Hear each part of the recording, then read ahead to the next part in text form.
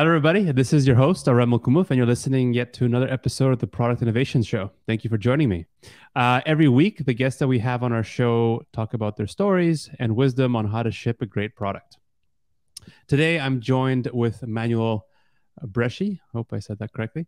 Who is the director of product at Typeform, which is a no-code SaaS platform with tools that help companies grow their business by engaging with their audience. He studied at the University of Illinois, where he did his MBA and has expertise in product engineering, business management, and marketing. Manuel, thank you so much for coming, and sorry for screwing up your last name. That's totally fine. In the English word, I've always been Breschi rather than Breschi. It's the Breschi. CH that is pronounced K, I guess just in Italy or something like that. So I got used to that. No worries. Awesome. Well, thank you for joining me. Thank you for having me.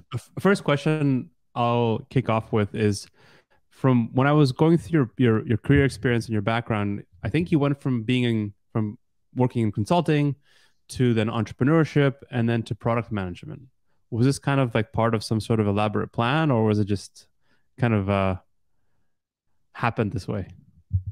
Well, actually, in fact, I have to say that my first job was as a product specialist for the implementation of a CRM packaged application in an international pharmaceutical company. So I was just out of the university. We did a degree in IT engineering, and I landed this very interesting job. The only thing is that I wasn't really sure how to approach it. It was very much, let's say, business oriented and product oriented, and I had a technical degree, so I was a bit lost. Consultancy actually came later on, because once after spending some years as a product specialist for this CRM international implementation, I realized that I could work effectively in international markets and also expand my knowledge about enterprise software, both on customer relationship management and business intelligence, and also being my own boss, right? So that's a dream for everyone, at least also at a young age. Later in life, not so sure. And then during the period 2004, 2007, I was also attending a PhD from the Engineering University of Florence, where I graduated also, and I got my master in IT engineering. And that paved the base for a new software. And then afterwards, I would have launched in 2014 at Oracle Open World in San Francisco. So I would say that entrepreneurship, I always had an entrepreneurship mindset.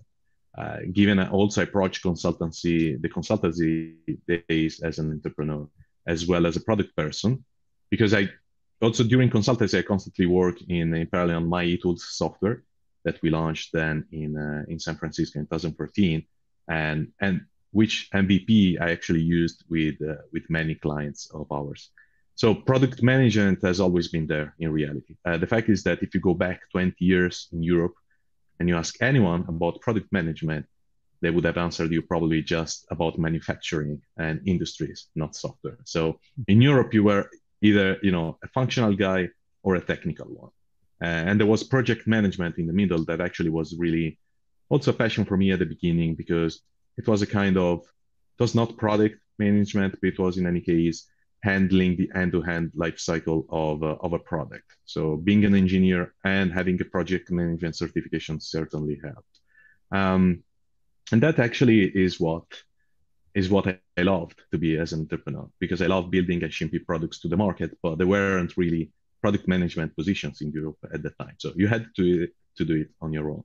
So one thing that I learned actually in life is that you need to do your best in the contingency and constraints that you live in. And honestly, I'm proud of what I did and what I achieved. But also for this reason, what I would have, maybe I would have done something different.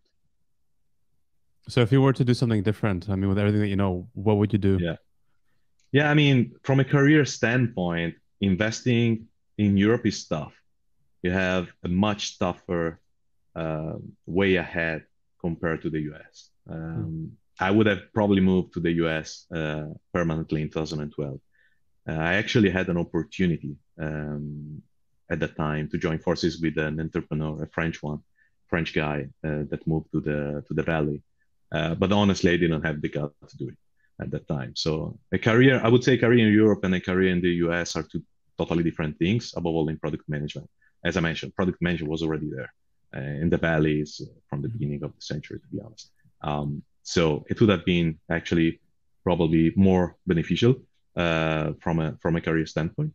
I would say that now, maybe after COVID hit and this new way of also working remotely has democratized the way for companies to access talent and for any professional to be able to use their skills in an international setting. So probably it's a good thing. In any case, for the US, actually one of the reasons I attended the MBA and I graduated from the University of Illinois is because apart from the quality of the education itself compared to some European MBAs, I wanted actually also to connect with the US much more.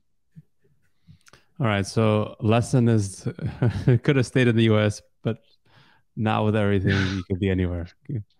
Exactly. Awesome. All right. I want to talk about biases. So there's a few different types of biases I wanted to discuss with you. So first one, it's general like decision-making bias in product. So it exists. What are your thoughts about how to counter any kind of decision-making biases in product management?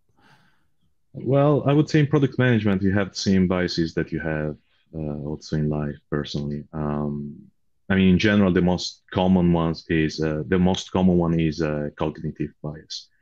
I think there is a research that suggests that there are more than 175 different types of cognitive biases. That's basically a deviation from the standards of judgment, where you either create inferences, assessments, or perceptions that are actually unreasonable.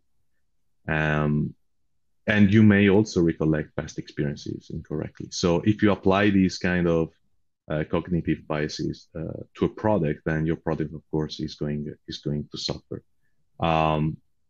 And also because they may dictate the person's behavior or attitude in a positive or a negative way. So, but in product, there are different biases based on data, based on processes. It depends on the framework. Like, unfortunately, product management is still not a discipline. Maybe likely, it's not like you get Prince 2 certification in project management. There are several approaches, but there is who pushes for product market fit, or pushes more from a funnel standpoint, or pushes more like data-driven approach. So there are very different ones. And I would say if you like, all these are biases. Like if you apply blindly a framework to a product simply because you studied it and it worked in your past experiences, then exactly where you start using cognitive bias plus a framework in spaces that maybe are not is not going to get the outcome that you want.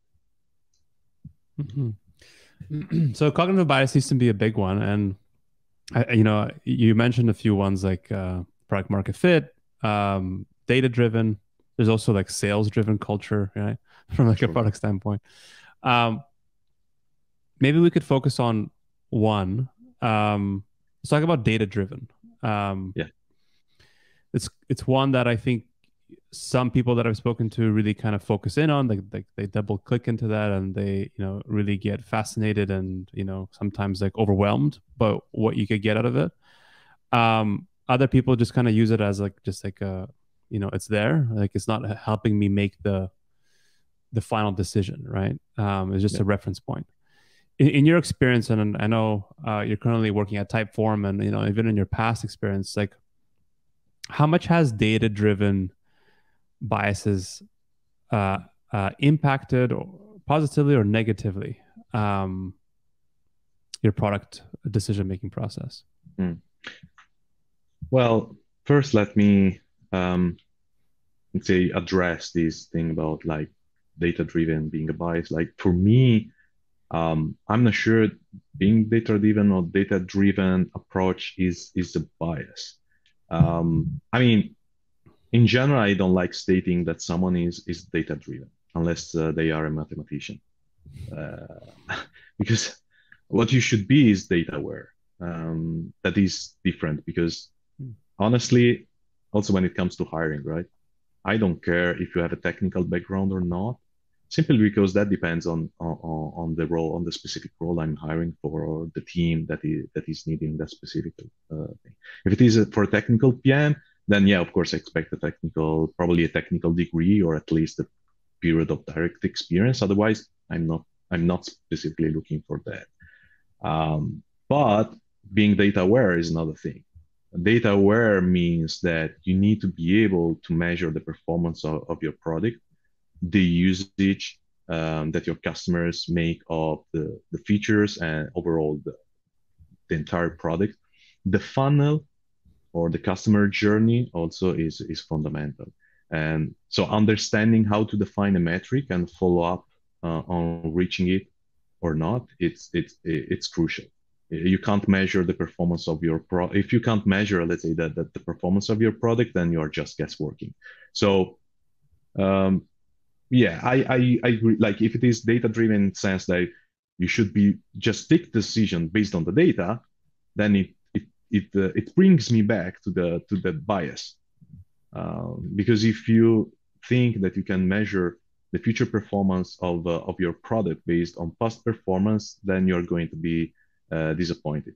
That's not what happens. So usually, it's better to be data aware than data driven, because if you drive your decision just based on data, that's not enough, and you could just reinforce a strategy that maybe worked 2 years ago, but guess what? The market has changed, and probably yeah, you can derive the data from there. But imagine that your product hasn't changed.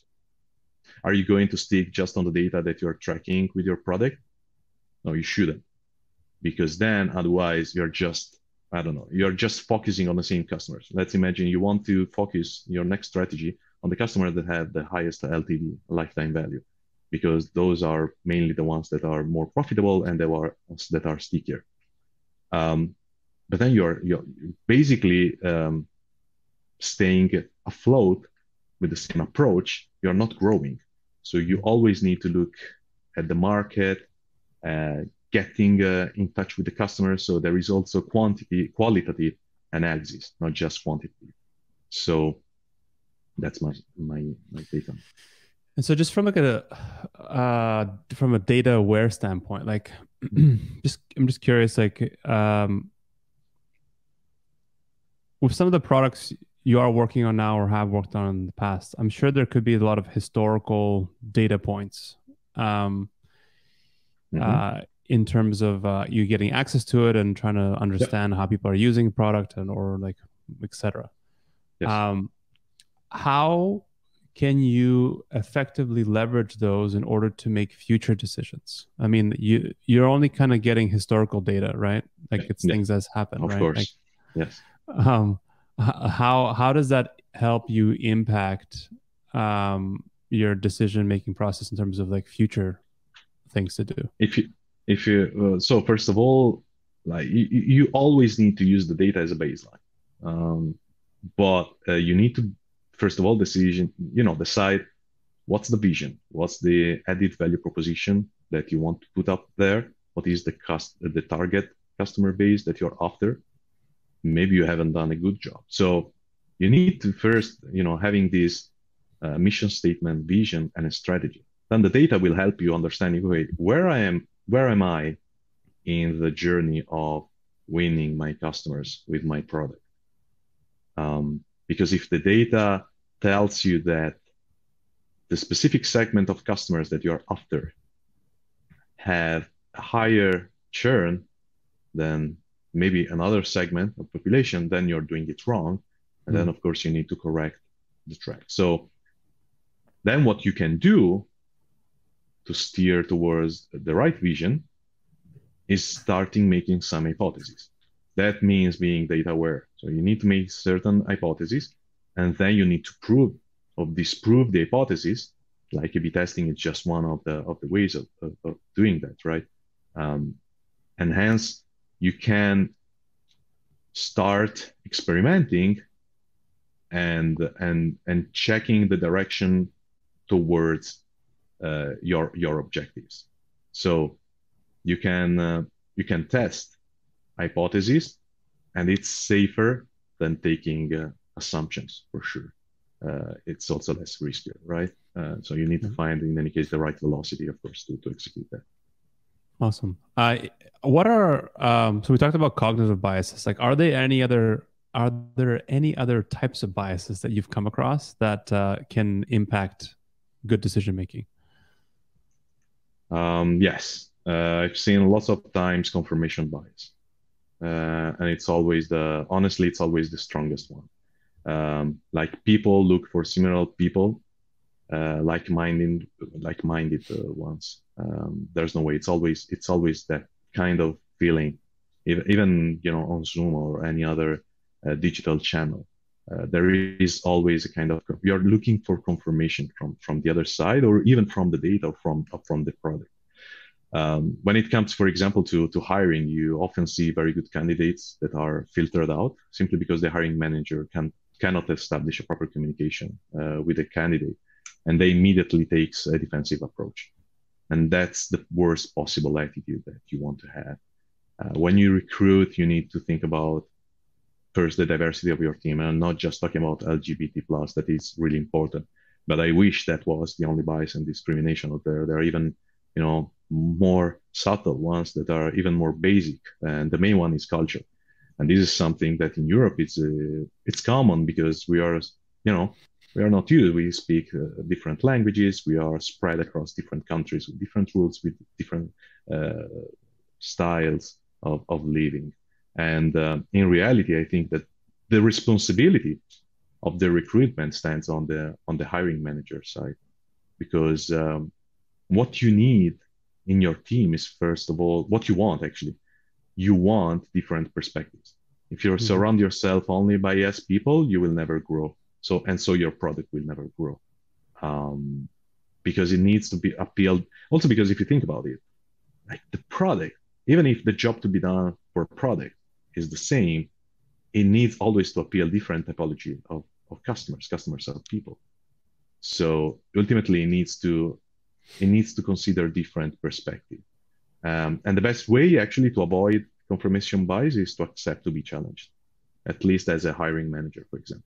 I've hired very skilled PMs, not alike PMs, and the only worst outcome that you can get from hiring very diverse teams is that you improve yourself and the product. Interesting. Moving on to another kind of topic area I wanted to go through with you is around design thinking and prototyping on the product team. You've talked about it, I think, before when we had a chance to last connect. And I want to kind of explore that a bit more, because, sometimes you have to make tough decisions, right? In terms of like how you go about something. So I wanted to just ask, in your experience, how can a product team successfully go about or approach design thinking? Well, design thinking is very useful when it comes to the ideation phase in teams. How I approach it, like, for example, I consider myself a very creative person. Yet I noticed that even for me, the moments I'm most creative is when I challenge my assumptions and I collaborate with the others. And that reconnects to the diversity of your team, having different perspectives, and above all, kind of a safe environment where people can express themselves. Otherwise, they wouldn't be represented. So this way, honestly, like, having design thinking embedded in the way you collaborate with your teams is a way to ask questions and kill assumptions that are the ones that ultimately will weigh and for which you will pay a price in terms of product evolution.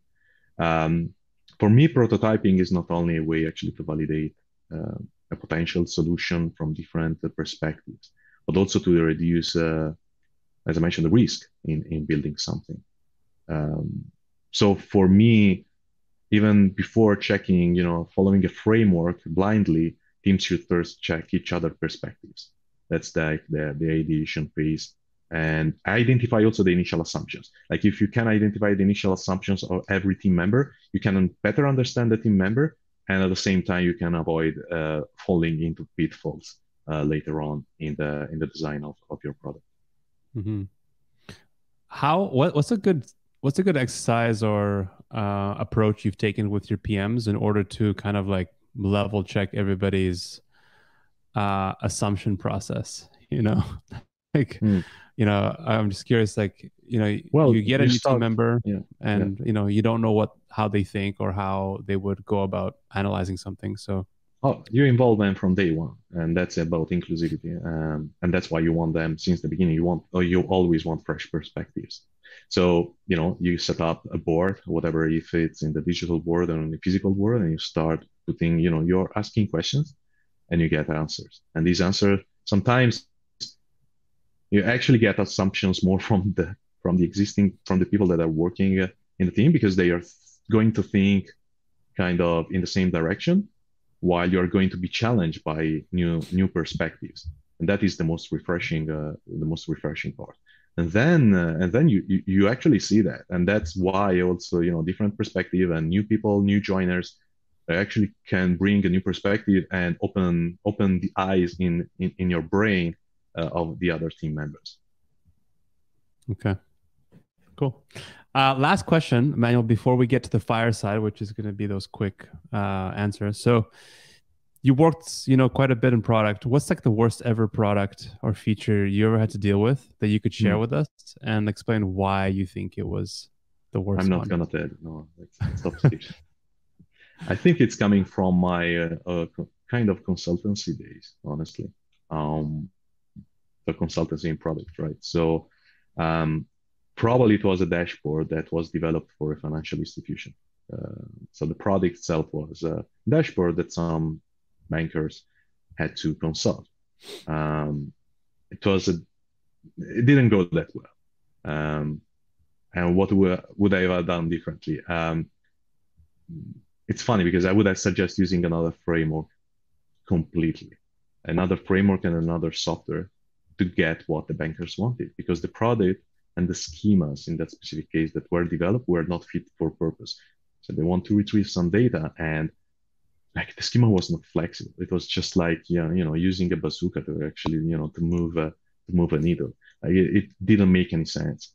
And that's another important lesson in product. Like sometimes you need to take bold decisions, as we mentioned before, and leave a successful path to start over. And this happens honestly so many times. Like users need solutions to problems, not tools or products. And the worst thing that you can find is like having products that have been pre-selected, and then you need to adjust them to meet the customer needs. That's the worst, like, because then you're just trying to fit the product that maybe was, conceived for a specific purpose in a different way, in a way that doesn't match the needs of the customer. And also, like, why should you build something if you can seek alternatives or substitutes? Like, before you start creating anything in product, every one of us in product should always think about the substitute competitions that are out there. Always remember, like, you're not going into the market with the product always to compete with someone else. Often you compete with a substitute, with maybe free alternatives. So does it make sense building something from scratch? Sometimes yes, sometimes no, because building is expensive and reusing is cheap. And from different types of reuse and mix and match, you can actually create something new without the need to start from scratch. You started the introduction talking about product innovation. Innovation comes from this process. Innovation comes from mixing and matching different solutions and putting them together to solve maybe a new problem. Think about it, like how many consumers and businesses use just one applications to solve their problems? I would say not so many. Multiple times we refer to multiple products to solve one more complex problem. Like think about even online on the mobile, how many applications do we use and that work how many tech stack software do we have in our company to basically live our and to do our daily job. And that actually is the perfect opportunity to create something new because there is a gap using if there is a gap like you can't do something or you need like three, four different products to achieve a workflow or a business process.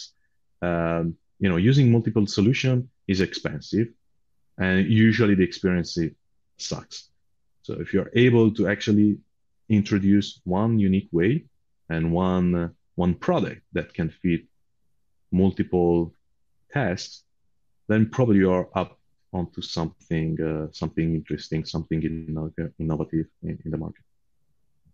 I'm a big fan of using off-the-shelf solutions to solve maybe an MVP problem instead of trying to build one. I think in my final point on this before we jump to the fireside stuff is Sure. there is, I think every technology, every solution for the most part has already been done. Like in today's time, like there's Sure. just so much stuff out there. You might not know about it, but it probably exists, right? So, Sure. I really agree with you that, when working on the solution, it should really fit your user's need, not anybody else's. So I think that would be my main message I want to get out to who's ever listening is like, do your analysis, see what other solutions already exist, competitors or, like solutions, and see if you could just use those, right? Instead of trying to build something. Yeah. Or review, first of all, review like even higher level. Like you're using something to solve a problem. Like first question is, what are you trying to do? Mm-hmm. Because maybe you're already using the wrong the wrong product. Exactly. All right. Before we wrap up, I love doing these fireside questions. So they're short questions, short answers. Okay, try to keep it down to a couple sentences. It's always hard, but let's do this. All right. First question is, what product? What should people in product start doing tomorrow to ship better solutions? To ship better solutions. Well, I'm thinking about actually, I'm thinking from another standpoint, like what should be, the best product for the future, next big thing. And in my opinion, it should be a real metaverse for remote working at this point. Metaverse for remote working. Okay. Yeah, because again, too many tools to handle the communication and productivity. I think the next big winner will be the one introducing a platform where you can spend your remote working day on. Okay. And what aspects of product development money can't fix? Money can't fix bad quality and poor experience derived from wrong assumptions. You can throw all the money you want, but if you haven't done proper due diligence in advance about the why and the what, then you're doomed. So true. Now, this question is more tied to like the amount of user input you want to get when building out a product. So at what point do you ask users what they want you to build for their solution, and when not to do that? Well, to be honest with you, like given where I started from, I see this very often in consultancy on the services side. Also, in that case, you need to ensure that the customer gets what they need and not just what they want, what they're asking for. Although, in that case, if you're on consultancy, you might bill more if that happens. So maybe it's good, but absolutely not in SaaS products where the user does not match the profile of the ICP around which you built your strategy. Like if it doesn't match that, think twice. Mm-hmm. Okay. And at what point can you throw money at a product problem? When you have properly validated the product market fit and to beat competition on time to market and alternatives. Okay, awesome. And this was an interesting one. I like asking, what do people believe? What do other people believe that that is insane that you do? I think that people believe that he's insane, whatever they don't understand. Whatever they don't understand. Mhm. Okay. Advice to 30-year-old self. Take it easy. The world is not going to end tomorrow, and invest more in yourself than in your 9 to 5 daily job. Okay. Sorry, let me rephrase my last question. What do Hmm. you believe that other people think is insane? What I believe that other people think is insane. People usually think that what they don't understand is insane Okay. because they jump to conclusion. See what I Okay. mean? Yeah. Okay. Got it. Okay. Um, Last question. What would you want to accomplish? Uh, what might you do to accomplish your 10-year goals in the next 6 months if you had like a gun to your head or you had no more time left to do something? I would simply reset my expectations. I like that one. Awesome. Any final parting words, Manuel, to the audience that you want to share? I would say, well, first of all, thank you very much for having me here. I think anyone that wants to discuss any of these topics or about product management, product innovation can reach out to me also on LinkedIn or directly through you. I will be glad to have this kind of conversation. I've done also some mentorship. I'm doing some mentorship every now and then, so happy to happy to contribute to the product management work. Awesome. Yeah, we'll when we share the episode, we'll tag you and find a way to get people to reach out to you directly as well. So thank you, Manuel. It was a pleasure having you on our show today. Thank you for Thank you, coming Aram. and sharing your wealth of knowledge. And to all of our listeners, thank you again for always tuning in and supporting us.